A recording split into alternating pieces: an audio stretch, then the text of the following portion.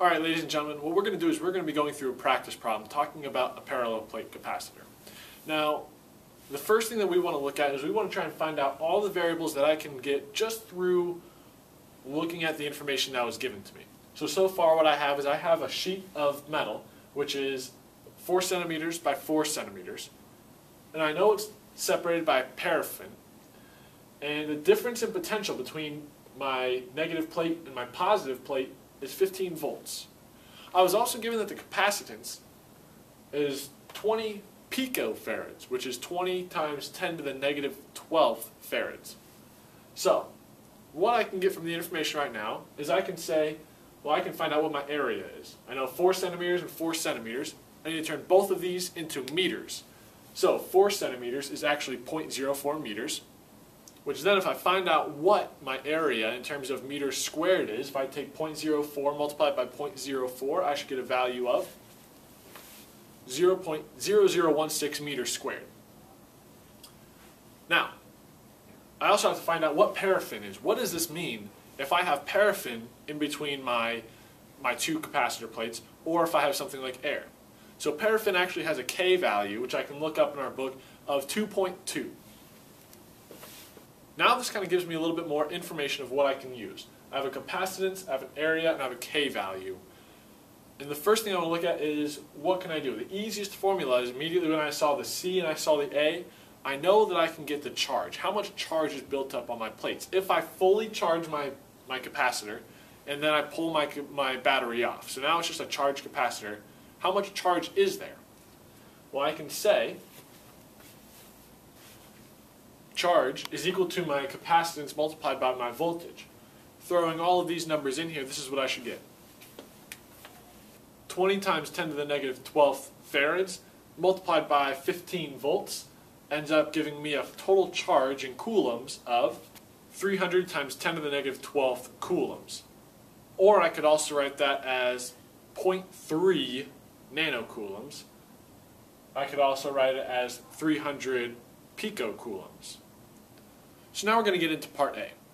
And to find the separation distance, what we're going to do is we're going to need to know our area, we're also going to need to know our capacitance, and we're also going to need to know our K value. From there, everything else that we need is going to be given to us. So this is the formula that we're going to use.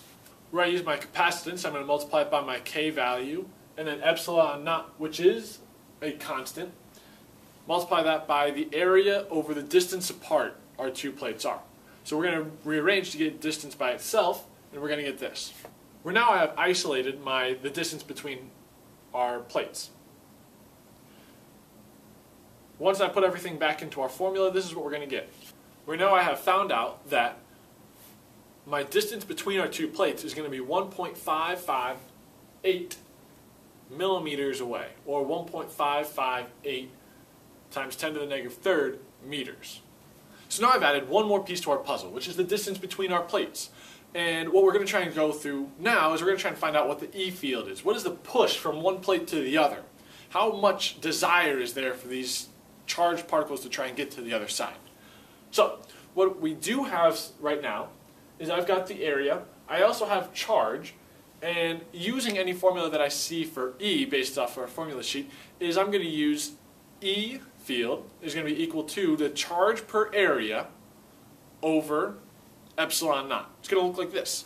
Where we know that E naught is a constant, we also have our area, we have our charge, and we're going to get our answer by doing this.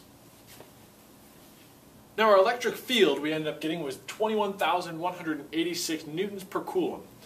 And a question that often arises when students are first answering this question is they say, that seems like an awfully large number. Is this correct? And if you think what this is trying to say is how much push there would be per coulomb of charge. And remember, one electron is 1.6 times 10 to the negative 19th coulombs. So if I were to take a whole bunch of electrons, put them all together, how much push would there be for these to repel? And that force would have to be monstrous because electrons don't really like each other. And yet we would have to put them all on that same plate. So in order for us to say newtons per coulomb is a valid answer for us to have such a large value, because in order for us to have 1 coulomb of charge, we need to have a whole lot of electrons, and that's not likely to happen. Alright, now part C is asking for us to find out what the potential energy is.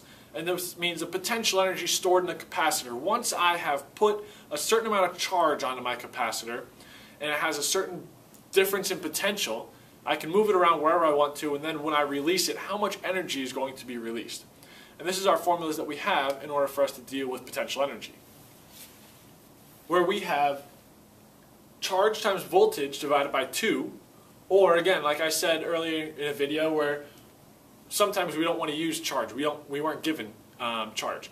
So we ended up rearranging an earlier formula in order for us to get charge by itself, and we got capacitance times voltage. And we put that right into this formula, so we get capacitance multiplied by voltage squared over 2. And I don't care which one you use, but the one I'm going to use is I'm going to use the QV. Where now I have found that this potential energy of my capacitor is 2.25 times 10 to the negative 9th joules, or 2.25 nanojoules of energy. Now, in part D, what's happening is we are taking out this paraffin filling. What we're going to do is we are going to replace it with a quartz plate. Alright, so our dielectric ends up becoming, instead of 2.2, it's going to switch to be 4.3. And it's asking us to find out what our charge density is, as well as it's also asking us to find out what our difference in potential is between one plate and the other. Now, the first one I want to talk about is I want to talk about the charge density. So, imagine this is how our scenario worked out. What we did was we had our battery hooked up. We've charged it up. It's got 15 volts of charge now on our capacitor. We built up a certain number of electrons on there, right? And then what we did is we cut the wires. We split it away. So it's no longer connected to anything.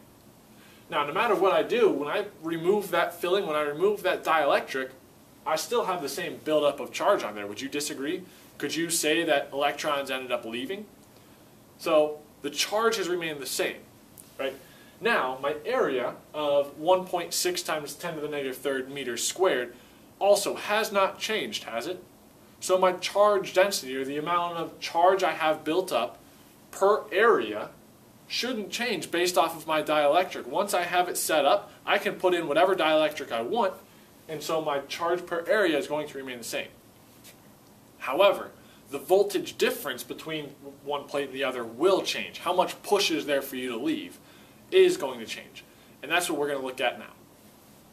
So there's a step that we have to do before we can get to our voltage. The first thing that we need to do is we need to find out our capacitance. If I've put in a new dielectric, that means that my diaphragm is able to bend either more or less. And so in order for us to look at that, that's based off of our new K value. So our K has now switched to 4.3. What we're going to do is we're going to switch around our capacitance, or we're going to find our new capacitance. So my new capacitance is now at 39.3 times 10 to the negative 12 farads.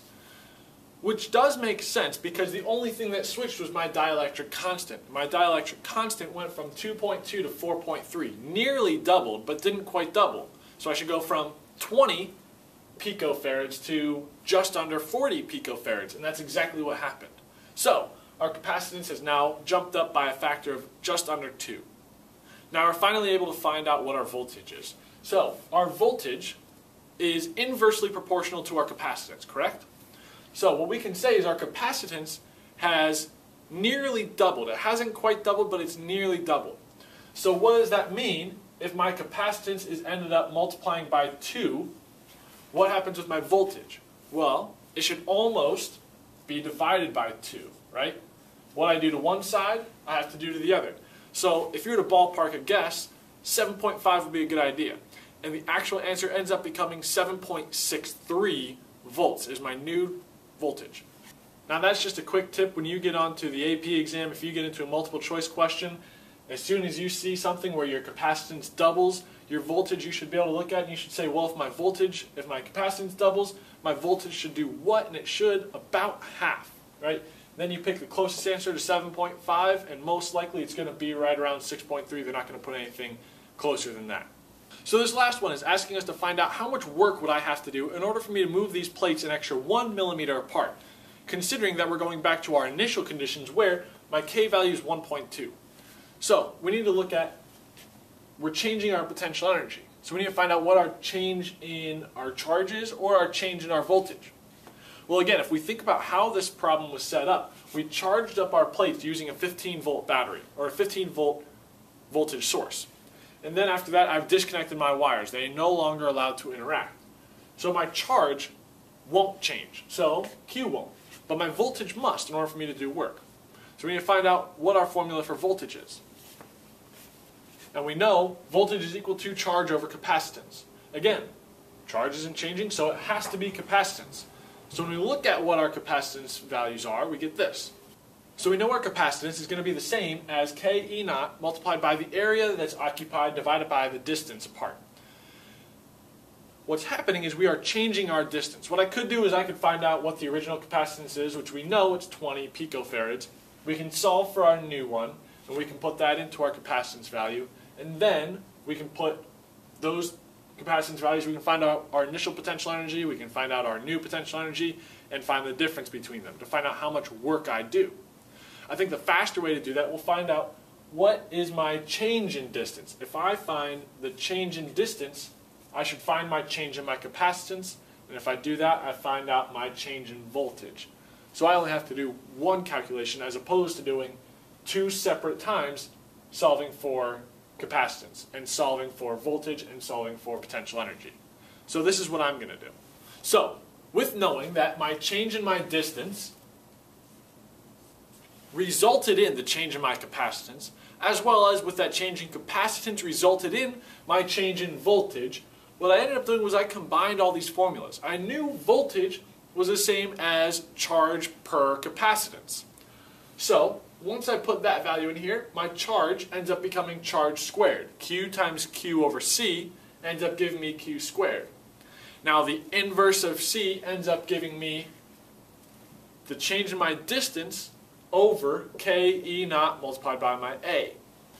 After I put all the numbers into it where my change in my distance, right, just the change in distance is equal to 1 millimeter or 0.001 meters, I'm just going to put this value in to my distance.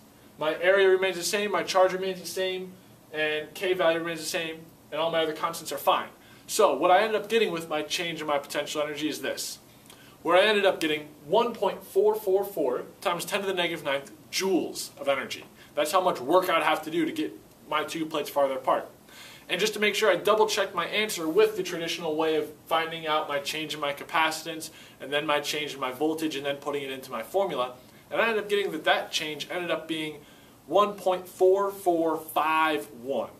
So to be off by 1.4451, I'm fine with. That's basically negligible.